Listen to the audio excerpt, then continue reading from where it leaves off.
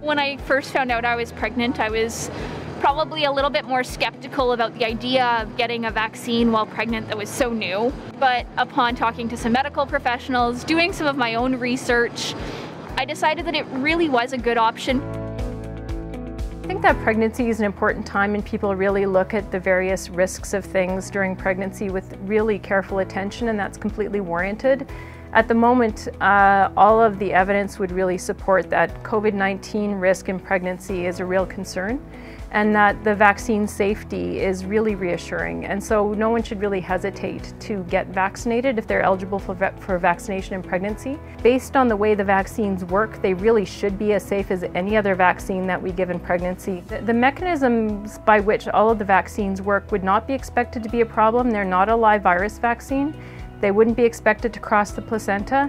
And increasingly we're seeing evidence that the mom's immune response can be protective to baby and be transmitted to baby through breast milk as well. And so there's kind of a 2-for-1 protection actually, which I think is a really valuable thing to consider.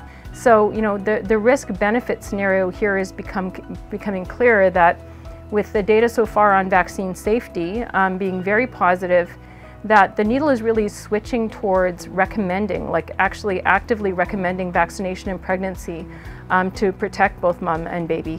This is, I think, a really good step for me personally. I think it'll help me be a little bit more at ease at continuing to do some of my work duties and be just out and about in the community while still practicing all of the COVID protocols and safety guidelines.